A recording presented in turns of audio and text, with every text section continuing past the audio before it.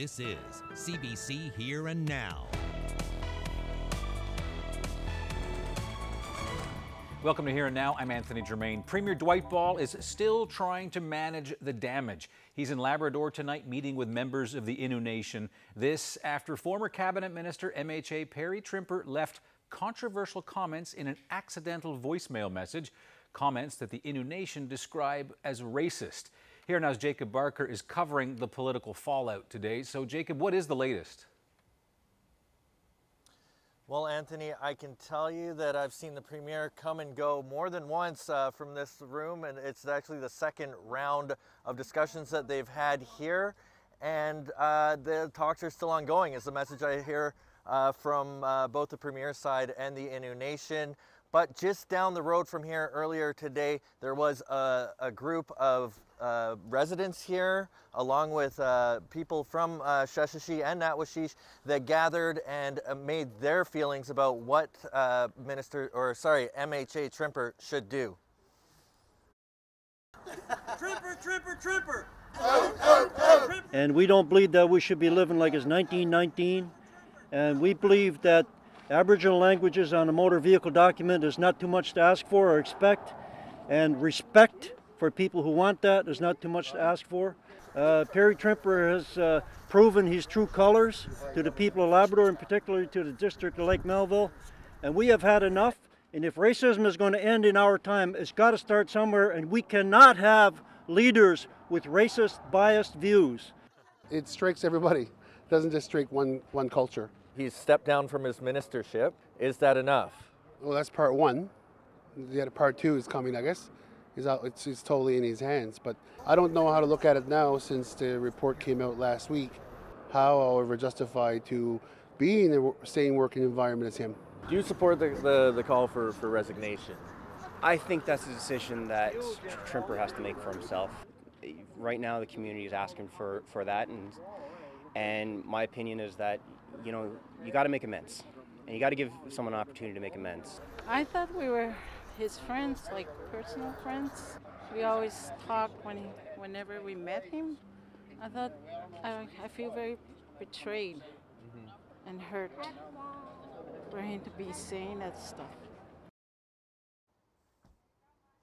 Well, Anthony, I can tell you this meeting, originally they told me it was supposed to only be an hour long, but they certainly are hashing through the issues and trying to come towards some sort of agreement. It's gone on for over 4 hours now, so they certainly are working through the issues, and as soon as we find out what happened and what was said inside that room, we'll have the latest for you.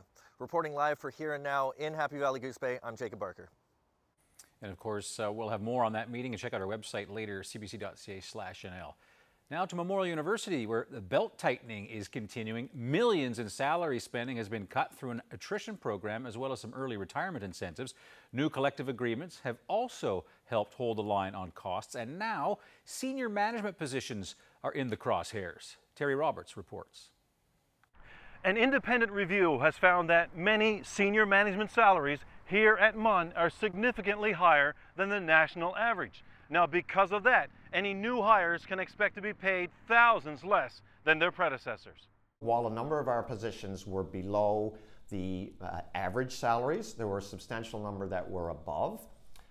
Some of those range, say, between 15 and 20% above the national average, which is what we're aiming to be at. So MUN has adopted a new salary scale for its more than 100 managers, many of them located right here in the Arts and Administration building. In one case, a position paying $190,000 slashed by 20 grand. Now, if you currently occupy that position, you won't feel any financial pain. We're going to honor the contractual commitments that have been made to the individuals that are currently in the organization. However, for every new person that comes into the organization in these groups, we will be offering them positions on the new salary scales, and that has already started. And generally, those are lower salary scales, would you? They're generally lower. Salaries reduced by 15–20%. So how did this misalignment happen? MUN has linked its salary increases to public sector bargaining, and Dodge says that meant some big bumps in the early part of the past decade. That contributed a lot to, I think, us outpacing the national market, which is really unusual for Newfoundland and Labrador, which we usually find we're below on an annual basis the market. Now this is just the latest hit to this group.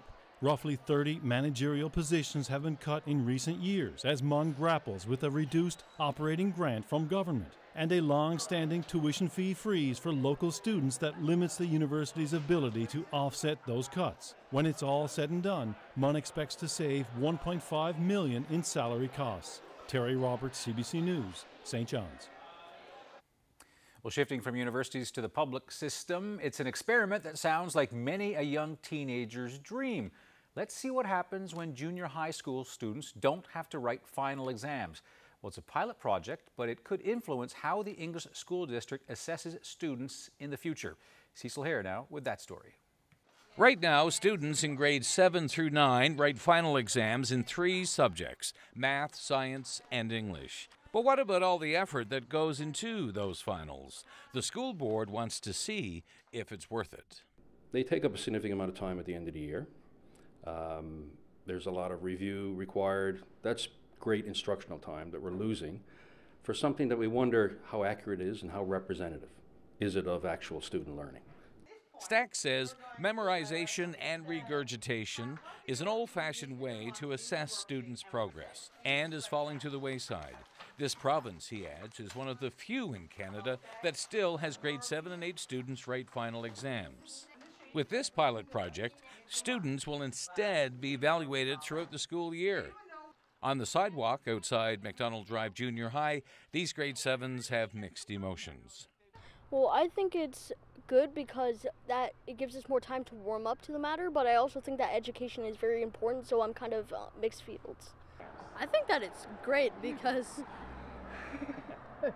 I just love not having to take any tests. It sounds okay, but like having a lot more work would also be a little bit annoying. But I don't really have an opinion on it. It's like 50% of our grades, so if I just study a lot then, it's like in 50%, so I don't like the new not exams thing.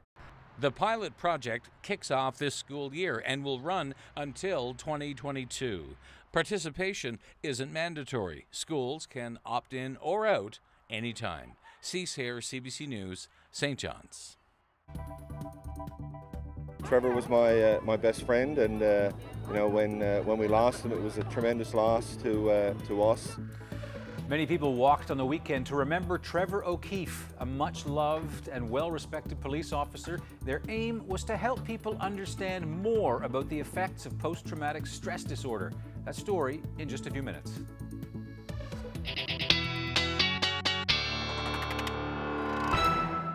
What a lovely day as far as temperatures go across the island. Anyway, in the high teens, Gander hit 19 degrees, Corner Brook 18, and we do have those temperatures in the single digits for most of Labrador, and 8 degrees for Cartwright as your afternoon high. Now we are seeing some showers move across, plenty of cloud cover as well for most of the island. You can see that rotation. We do have a low pressure system in play tonight. More rain on the way and a little bit of a cool down. I'll have all the details coming up. An RNC officer who has been suspended, since 2015, wants to start getting paid again. Doug Snellgrove's sexual assault retrial is set for next year, but his lawyer says it's unreasonable to be suspended without pay for such a long period of time. Snellgrove's charges stem from a 2014 incident when he was on duty. A woman asked the uniform officer for a ride home. Snellgrove claims the two had consensual sex at her apartment, but the woman says she was too intoxicated to give consent. No word yet on when the judge is expected to make a ruling about Snellgrove's pay. A young woman paralyzed as a result of dangerous driving gave a powerful statement in Supreme Court today about how life has changed for her as well as her family in the years since the crash. The court also heard from Joshua Steele Young, the man who was driving the car and was convicted earlier this summer of dangerous driving causing bodily harm. Here now's Mark Quinn reports. 24-year-old Morgan Party suffered a spinal cord injury in the crash that has left her unable to walk. She was ejected from a car going well over the speed limit in a snowstorm. Just minutes earlier, she says she took off her seatbelt and asked to be let out of the car. In an emotional victim impact statement, Party talked about the ongoing hardship it has caused her. Weeping, she talked about her anxiety and depression. how she feels guilty that her mother must care for her like an infant. During most of Party's statement, Steele Young hung his head low, his elbows resting on his thighs. In court, he also gave a statement. He said he didn't want to harm Party that day, and he's truly sorry for what happened to her. Lawyer Randy Piercy, who represents Steele Young, says previous cases suggest a 4 to 6 month sentence would be appropriate. Party's lawyer disagreed, saying you can't overstate the impact this has had on her client. Instead, lawyer Jennifer Lundergan suggested 3 to 3.5 years would be an appropriate sentence for Steele Young. The judge is scheduled to make her sentencing decision in early October. Mark Quinn, CBC News, St. John's. Over the weekend, walks were held in St. John's and Clarenville to remember an RCMP officer who took his own life. In the 2 years since Corporal Trevor O'Keefe's suicide, talking about the mental health of first responders has become somewhat less of a taboo. But friends and family of Trevor O'Keefe say it's important to keep talking. This is the third annual Walk a Mile in His Shoes in memory of Corporal Trevor O'Keefe. Trevor was my best friend, and you know, when we lost him, it was a tremendous loss to us. Certainly, Trevor's situation is not unique to first responders. These are, tough jobs, tough occupations, and we need to keep talking about it. Sometimes the public don't realize how much stuff we're actually physically and mentally under. I know through conversations I had with Trevor over the years the challenges that first responders face, and it's not an easy job by any stretch of the imagination. It's like everything. I think there could be more changes, right? There's more and more organizations that are reaching out, connecting, and trying to come together. There's a much greater recognition that, that these are tough jobs and that we shouldn't expect people to come to work and the things that we ask them to see and do, it's just not natural. And, while we can control many things, some of the stuff that our officers have to respond to, we can't control. And so we got to try to better prepare them, for what they're going to have to see, do, and be involved with. And afterwards to make sure that we're there to support them after the event. It was a sad day for many ball players in Corner Brook today. An old clubhouse has been around since the 1940s was torn down. A back-end loader moved in this morning and started knocking down the brick clubhouse at Jubilee Field. The spot has been a gathering place for baseball players for generations, but the exterior was dilapidated with rotting wood and crumbling concrete, and its showers haven't worked in decades. The building was demolished to make way for a new $1.8 million structure. Construction of the new clubhouse is expected to start in the coming weeks. Well, it's the tail end of 2019, and that means a new Merbuys calendar. I didn't have any expectations that the first calendar was going to go beyond selling maybe a few hundred. So the fact that here we are 2 years later, having sold tens of thousands over the last couple of years, no, I can't believe it, but here we are. Different year, same vision. The Newfoundland and Labrador Beard and Mustache Club launched its latest calendar over the weekend. The goal, of course, if you remember from last year, was to dismantle toxic masculinity as well as to raise money for some inclusive causes. Copies of the calendar featured colorful bearded mermen in scenic spots around the island. 2018 and 2019 editions raised more than $500,000 for charity. Proceeds will mainly go to Planned Parenthood and the Sexual Health Center, the Home Again Furniture Bank, and the St. John's SPCA. Was a congested weekend, but at the end of the day, this is a project that could have taken 4 to 6 weeks with continual delay for commuters. So, I guess it was a short-term pain, but what would be a long-term gain if we had to reduce the highway for 4 to 6 weeks. Now, this giant culvert is the reason, the culvert culprit, is the reason drivers on the Trans-Canada are reporting delays of up to 3 hours. But just ahead, some good news for those of you who are heading that way in the near future.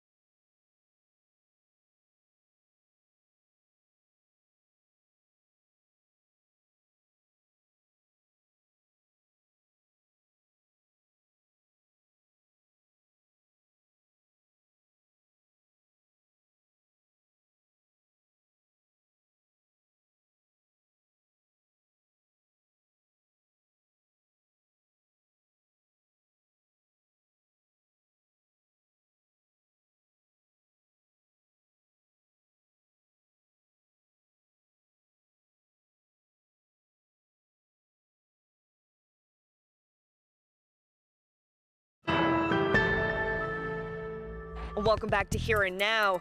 Well, the highway construction project near Avondale that has caused headaches for thousands of drivers is almost complete. On the weekend, it was bumper-to-bumper traffic as drivers faced a 2.5-hour detour through Avondale. But while there was plenty of frustration, one local business owner says there were some perks too. We have never seen such traffic, such an inflow of traffic in this area, and we'll never see it again, all of this traffic. So it's been a little surreal for us to watch all the trucks maneuver around the turns and whatever. I picked up probably a few extra customers because of it, so it doesn't hurt me, you know. We are definitely downtown Avondale.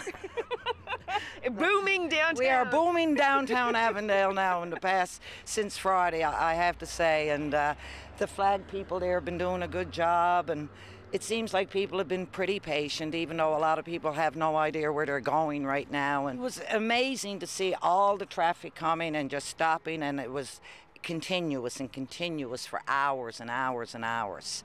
And so many trucks and so many people. And as I said, we haven't seen that kind of excitement and activity in Avondale before. Now, we have a lot of people stopping to use the washroom facilities because they've been hung up for so long in traffic. And they finally see a place and it's like, oh, we have to use the washroom. Yeah, and probably the coffee doesn't hurt too. And it doesn't hurt too. And some people, yes, they are frustrated because of the long waits, but it's a necessary evil. So the 80-meter-long culvert is now in the ground, and as you can see, there's plenty of activity over there right now. Crews are filling it all in. Transportation and Works Minister Steve Crocker says crews made a lot of progress overnight. So we had 100 workers actually work, 50 on each shift this weekend, 12-hour shifts. So over 100 men and women actually worked around the clock this weekend to get us back to where we are. And I apologize to motorists and residents of the town that are on these routes.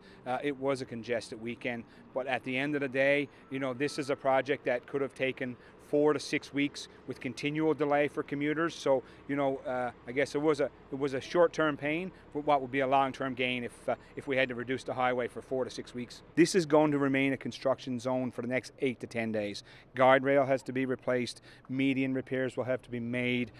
So, you know, it's going to be a construction slowdown for the next 10 days or so, which will be a 50-kilometer zone. But he says work is still on schedule. A single lane of the eastbound portion of the highway should be open by 6:30 tomorrow morning, with the westbound lane opening in the afternoon.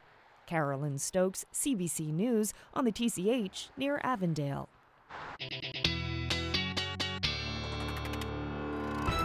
I actually got caught up in that construction. It wasn't that bad. It was half an hour going west, more like an hour coming back. Just sort of, if you're in there, just be zen. Yeah. Be very zen about it. Now, before we get to the weather, we're going to try to melt a few hearts out there. Yes, I absolutely love this story. Alan Doyle, the wedding crasher, but it's not totally random. Well, turns out this couple you see there are huge fans, so much so that for 580 days straight, they tweeted Alan Doyle asking him to come play at their wedding in Prince Edward Island. Yep, hashtag Alan Doyle, please play our wedding. Ease the curtain, ring the bell, and open up the door. Have a guitar, we'll travel. And let's check this out. They got their wish over the weekend. Look at that. His face says it all. So Doyle serenaded the happy surprise couple, even gave them a guitar, stuck around for photos. What a memory. Totally. Yeah. Alan Doyle's playing my wedding! How sweet. Wow. That is definitely a moment they will never forget. There they go. That's great. That's fantastic. Way to go. Look, everyone's in tears, right? Got their wish. And there they are. There you go. That's a nice picture. So great. Anyway, very well done, Mr. Doyle. Of course, he's probably going to get buried in requests now. Wait, Well, you played their wedding? 508, is that what they said? Yeah. 580 days? Yeah, anyhow. Nice story. Very nice story. It's beautiful here today. Gorgeous day today. We had a lovely weekend too. Temperatures quite mild, especially once we got to Sunday. Let's take a look at what we reached today across the province. 17 degrees in St. John's, 19 in Gander. Staying a little bit chilly up through Labrador, though, only sitting in the single digits. 8 degrees in Nain, 9 for Lab City today. Now those temperatures just dipped a little bit, sitting around 15 degrees for St. John's, 14 in Corner Brook, and still sitting in those single digits up through Labrador as well. Makovic currently sitting at 5 degrees. Now, we can thank a northerly wind that is going to drop the temperatures quite significantly as we head through the next couple of, or at least through the overnight, really. You can see Twillingate already seeing some stronger northerly winds, still in that southeasterly flow for the Avalon, and then same for the Burin Peninsula, that southwesterly flow. So once that low pressure system moves off, we're going to see some rain with it as well. So you can see some showers moving around northerly here along the northeast coast, and then that southerly flow down through the southern half of the Avalon. So we're going to see those showers continue to track a little bit further east, and heavy at times as well for parts of the Avalon and eastern Newfoundland, as well as the Burin Peninsula overnight tonight. Going to see that chance of showers for the southeast coast as well as the northern peninsula by the time the early morning rolls around. And with this rain, we could see upwards of about 10 to 15 millimeters in some of that heavier rain, but temperatures overall sitting in those single digits. Again, those winds will pick up and shift to northerly, 20 to 30 kilometers per hour. 6 degrees is the overnight low for Corner Brook, with again that chance of showers, those northeasterlies 20 to 30 kilometers per hour. And then St. Anthony sitting at 7 degrees tonight. Up through Labrador, going to see that northerly flow as well. Those temperatures sitting between 3 and 5 degrees along the coast. Pretty nice evening actually in store, otherwise just chilly for Nain at 3 degrees, Lab City sitting at 1 tonight with that chance of showers, and eventually you're going to see some clearing as we head towards the morning hours. So here's a look at the rainfall expected through Tuesday morning. Heaviest rain again, south coast, potentially eastern Newfoundland and the Avalon as well. Could pick up again somewhere between 10 to maybe 15 millimeters of rain, and then more rain will move in for the southeastern portion of Labrador as well through the day tomorrow. So you're looking at about 10 to 20, as much as 30 millimeters in some of that heavier rain. And there it is there as we start to get that onshore flow again. Most of the afternoon tomorrow, once we get those showers out of the way, shouldn't be too bad. Just some drizzle possible along the northeast coast, and then that more rain moves in again Tuesday night into Wednesday. So there's that drop in temperatures, as I mentioned, 10 to 12 degrees across the board. Those winds picking up upwards of about 50 kilometers per hour. That's across the board. 11 degrees for Grand Falls, Windsor, and similar temperatures. Best chance of seeing that sun will be along the south coast at some point tomorrow afternoon. 9 degrees for St. Anthony, 6 for Cartwright, so you're going to stay in those single digits. The rest of Labrador, though, should clear out nicely. Lab City hitting a high near 11 degrees, and Happy Valley Goose Bay at 9. So we're going to see these cool temperatures stick around, but as we head towards the weekend, a little bit of a warm-up. I'll have all those details coming up. Anthony? Thanks, Ashley. Pride Week kicked off in Corner Brook this morning with a flag raising at City Hall. 5 flags in total have been raised around the city, and there's a bunch of activities in the lineup, from an inclusive church service to trivia, karaoke, and a queer prom. Organizers say they took extra steps to ensure that there are events for people of all ages, and they've also gotten a lot of support in Corner Brook, but that's not the case everywhere you go. I think that in comparison to some other surrounding towns and cities, Stephenville is very close to us in terms of like what we do for Pride Week. We're very connected, we work on a lot of things together, but there's also communities like, I won't name them, but there's communities that won't even raise a pride flag. Will they stay or will they go? Last-minute negotiations happening right now to keep the Newfoundland Growlers at Mile 1. But can the team bridge the gap with the city in time? The details coming up.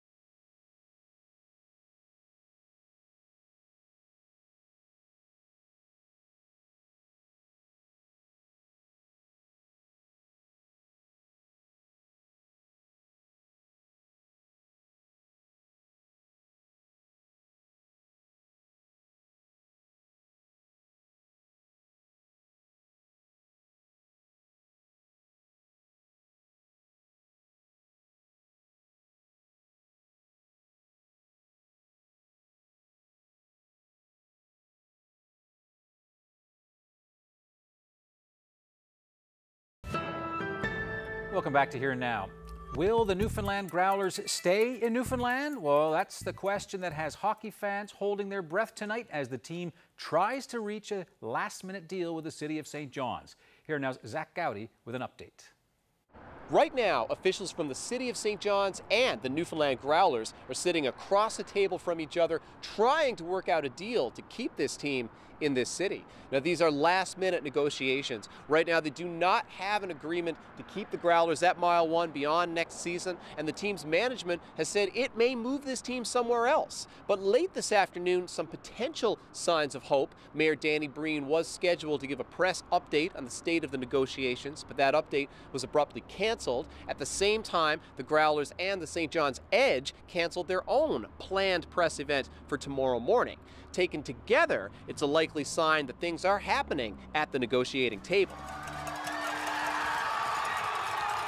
On the ice, the Growlers' first season was a huge success, but financially, the team had a losing record. But they're doing an awful good job of trying to drive us away. The Growlers' owner says a bad deal with the city is partly to blame. A play to buy Mile 1 and the St. John's Convention Center fell flat, leaving the Growlers and the St. John's Edge to work out separate lease agreements. But the numbers add up differently for these two teams. The Edge have higher paid attendance, and it's a lot cheaper to run a basketball team than a hockey team. The Growlers need more help. In late August, owner Dean McDonald tweeted a picture of himself and Growlers exec Glenn Stanford touring an arena under construction in Trois-Rivières, Quebec, a not-so-subtle hint that the Growlers are considering a move. The city of St. John says it has sweetened its offer to the team, and the Growlers' championship win should put more fans in the stands at Mile 1. But if the two sides can't get a deal in the short term, chances of long-term success could be shut out. Zach Gowdy, CBC News, St. John's. Well, staying with hockey, some members of the Toronto Maple Leafs headed to the hospital instead of the ice this afternoon. A handful of players were at the Janeway in St. John's to brighten the day of young hockey fans. Stars such as Austin Matthews, Mitch Marner, they spent some time mingling with families before heading to the wards for some room visits. The team is in St. John's for tomorrow night's big preseason NHL game against the Ottawa Senators.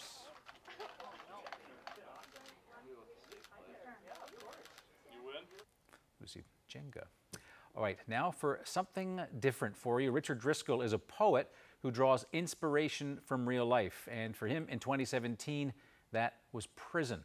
Today, he's living on the outside and thriving, and he's grateful for the pen. No, not the penitentiary pen, but a newsletter called The Pen, which is written by inmates for inmates. Now, you can read more about this story on our website, cbc.ca/NL. But here's Richard Driscoll with an original poem. It's called The Boathouse. The Boathouse. What a treat to look out and stare at free people gathered round without a care. The boathouse is the place where victory is cheered. Do you think they wonder that we are here? Goals set and team strong, they get to it, while we get fed and growl over our porch. The blood and fights, we're up all night, while at the break of dawn they're rowing on. Regatta is the day for which they train. Too bad we couldn't swap places and they take the blame. We get ready and prepare for court. The boathouse is here giving her support. Victory! Have the issue of money. This province's wastewater dilemma summed up in one word. Up next, we'll hear from a mayor who says municipal leaders like him don't want to be breaking the law, but argue they've been put in that very awkward position by the federal government.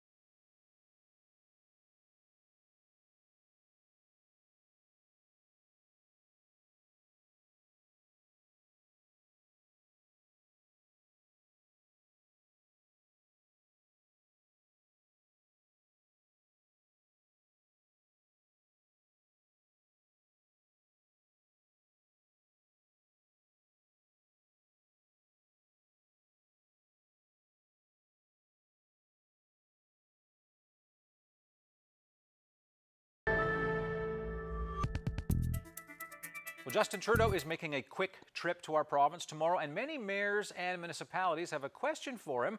Why are they criminals? According to federal legislation, they are not meeting wastewater requirements, and that puts them in violation of environmental laws. And one mayor, among many, who's very concerned about this is Derm Corbett, the mayor of Buckens. Welcome to Here and Now. Oh, thank you, Anthony. So maybe just to start off for people who are watching, just explain this wastewater treatment controversy so people know what we're talking about.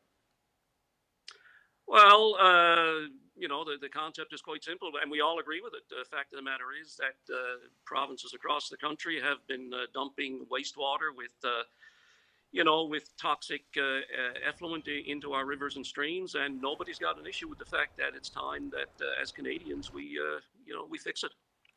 Right, and the federal government came up with some regulations, and the clock has ticked past the deadline. Why is it so challenging for Newfoundland, the island of Newfoundland in particular, compared to other provinces? Well, Anthony, no other province is experiencing the difficulties with this that Newfoundland is. These were regulations, I believe, that were, you know, were adopted to reflect the situation in Ontario or in Quebec. But in Newfoundland, because of our geography, because of our social condition, we're scattered all over the place. Most of our communities, a lot of our communities are communities of 500 or 600 people, and it's a wonderful plan, but as it is written, it will not work here. And what's the difficulty with that? Because obviously if you've got 100, you know, more than 100 municipalities and we're dumping stuff in the ocean, we know we shouldn't be doing that. Why is it such a problem here? Well, it's a problem here because in communities of 500 or 600 people, you have the issue of money, you know, addressing the issue. Right now, Anthony, if you go in and check on the government website, you will find that the majority of communities, my size and even bigger, are using every cent they have to try to provide clean drinking water. So it's fine to bring in legislation that says we all have to start treating wastewater, but money is a definite issue. Now, if somebody wants to put a gun to our heads, and for example, the federal government could say tomorrow, listen, we're going to cut off gas tax money.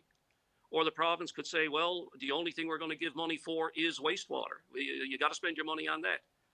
That's an option that they have. But what you're going to find then in communities my size and even bigger is you're going to find people are going to be poisoned with the water that they're drinking. So you're pushed into a corner where you're being forced to do something you simply can't do. We are spending $1.5 million. It's a capital works project next year to fix the water and sewer on one of our main roads. Now, if somebody wants to insist that we go to jail if we don't spend that on wastewater, so be it. Let them say it. It actually has come to that, too, in terms of people not being in compliance, right? I mean, in terms of the letter of the law, a lot of people here are breaking it.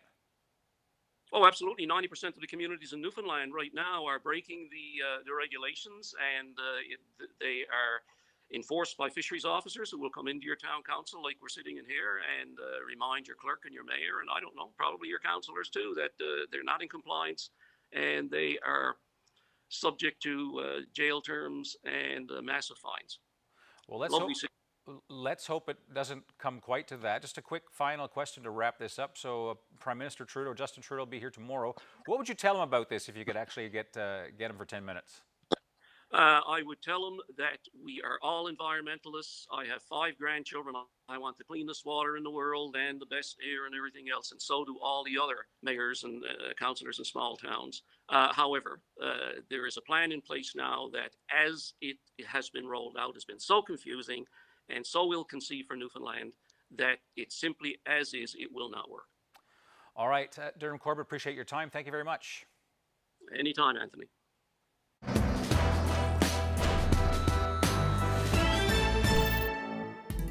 Well, on the federal campaign trail today, Liberal leader Justin Trudeau pledged to double federal spending on early learning and childcare. The new funding will be used to create up to 250,000 new spaces for before and after school programs and lower parents' fees across the board by 10%. Now, Trudeau has also promised to work with the provinces on a national childcare system. Andrew Scheer said today that a Conservative government would bring back tax credits for children's extracurricular programs. We're incredibly popular tax credits. Hundreds of thousands of Canadian families appreciated the extra help with paying for kids' activities. Now, Shears said the credits would be $1,000 per child for fitness, arts, and learning programs, and $500 for educational activities outside of school. And there is also an additional $500 per year for parents of children who have disabilities. The Conservative leader says reinstating the tax credit is part of his plan to make life more affordable for Canadians. Jagmeet Singh touted the NDP's platform while introducing a high-profile new candidate today who used to lead Quebec's Green Party. We're recruiting some of the top environmental leaders in the province of Quebec, and they are coming to the New Democratic Party. Eric Ferland, who was once the leader of the provincial Green Party, who recognizes that our plan is the best environmental plan.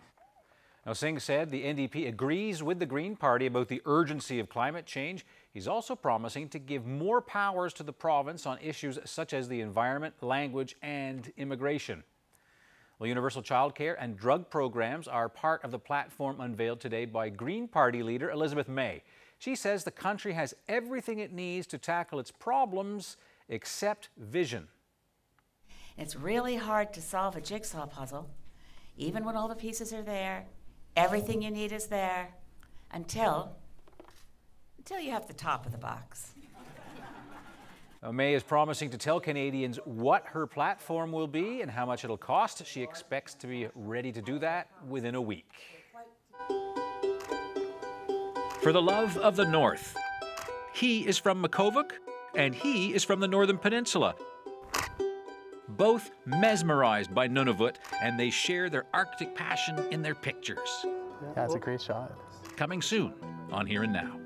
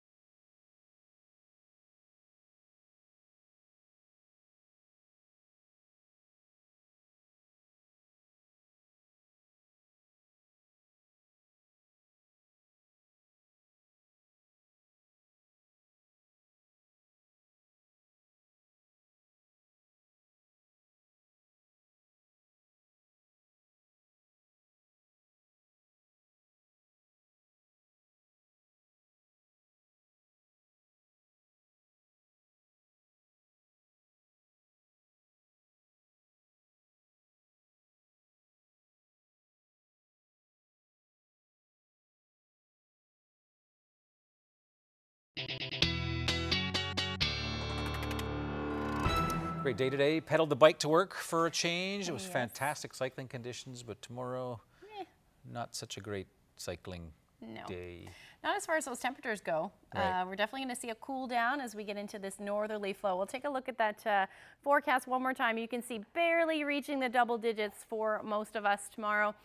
Those winds will be brisk as well from the northwest or northwest through the day, anywhere from 30 to 50 kilometers per hour. Again, that chance of drizzle and fog more than likely along the northeast coast. The chance of showers will eventually end in the morning for most of the west coast anyway. The best chance of seeing that sun will be along the south coast.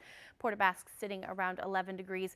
Southeastern Labrador is going to continue to see that rain and cooler temperatures as well. Makkovik 4 degrees. Otherwise, the sun should come out through the day. Still looking at those northerly winds, though, anywhere from 15 to 20 kilometers per hour. Lab City sitting at 11 degrees tomorrow afternoon. Now here's a look at that rain. This is tomorrow night. It will eventually move in again through the day on Wednesday.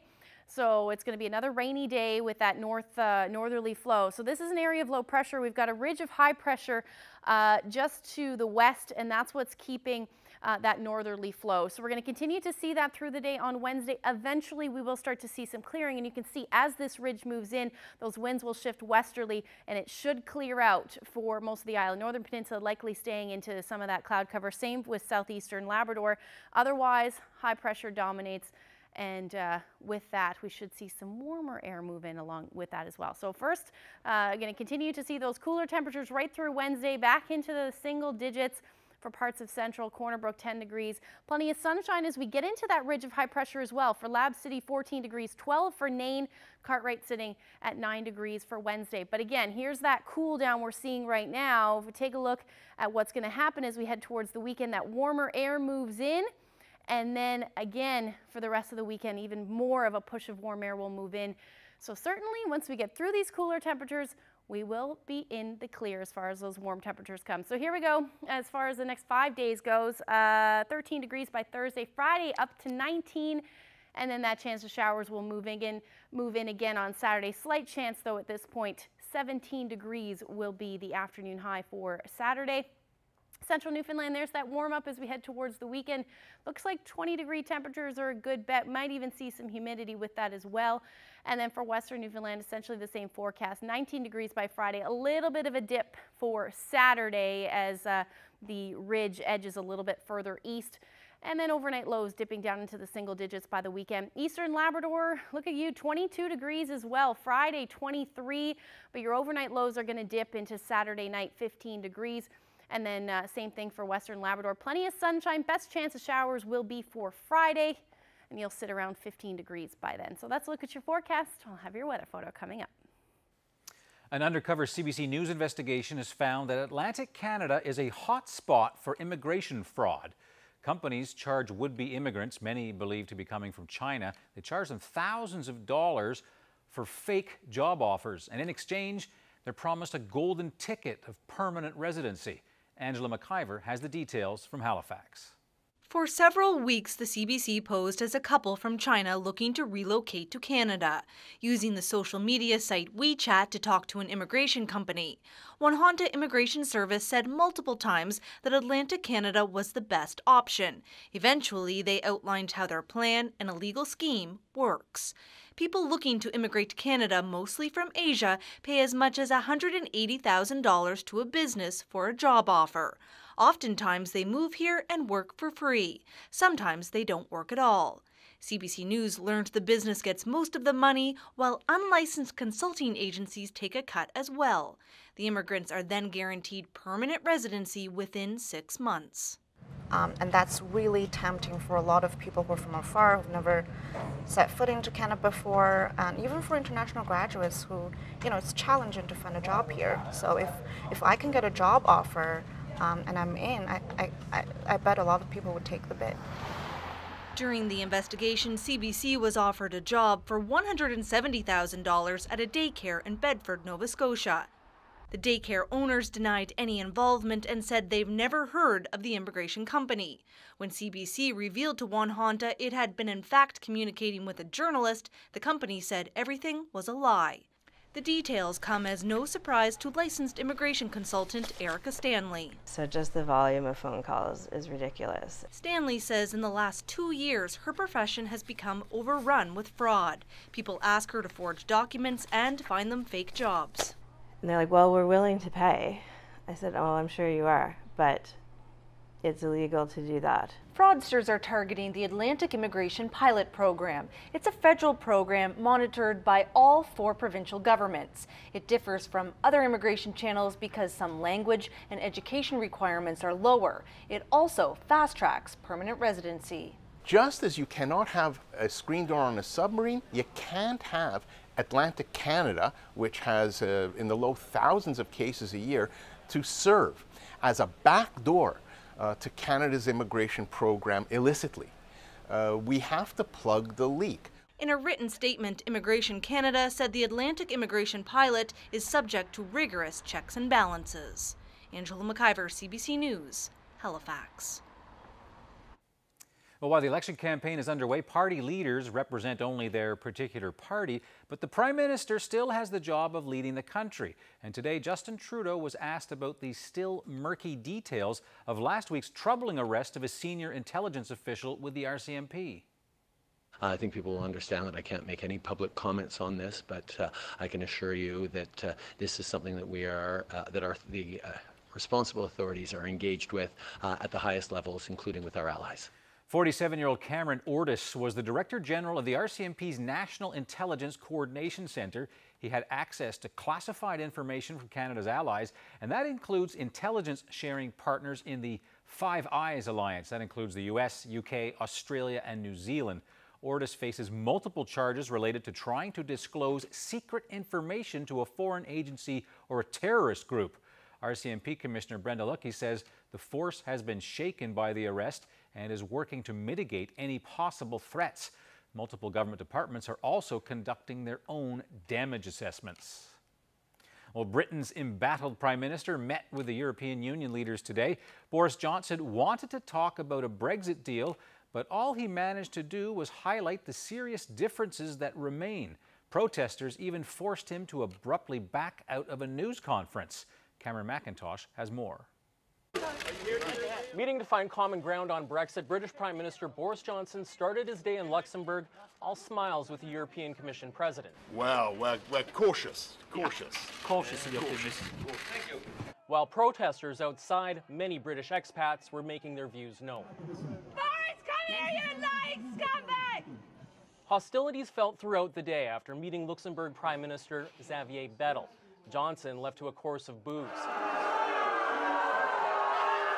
The British Prime Minister skipping out on a joint press conference to avoid a hostile crowd.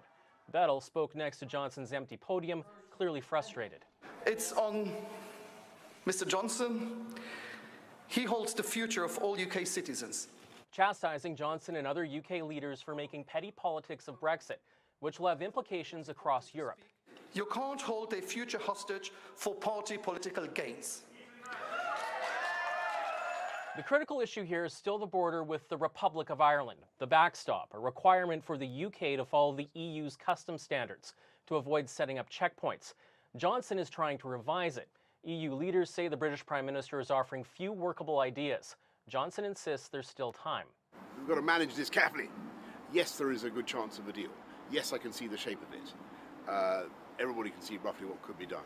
Now, one thing Johnson and the EU do agree on, there's no sense in further delays, with both sides saying October 31st is a firm deadline to either get a deal or split up without one, as anxiety builds on both sides of the channel. Cameron McIntosh, CBC News, London.